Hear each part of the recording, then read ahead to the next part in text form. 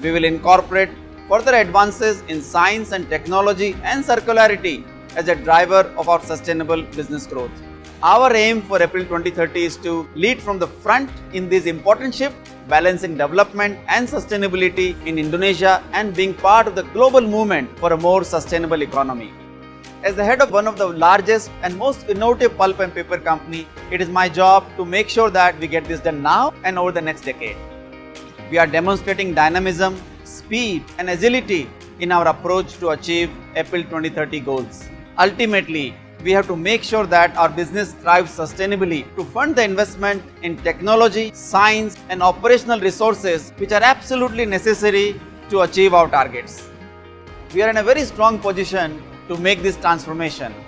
We have a supportive shareholder, financial clout to invest, and most importantly, we have operational expertise and innovation to make it happen.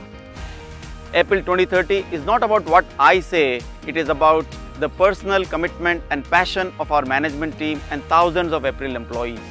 April 2030 is a company-wide commitment where every one of us has a role to play.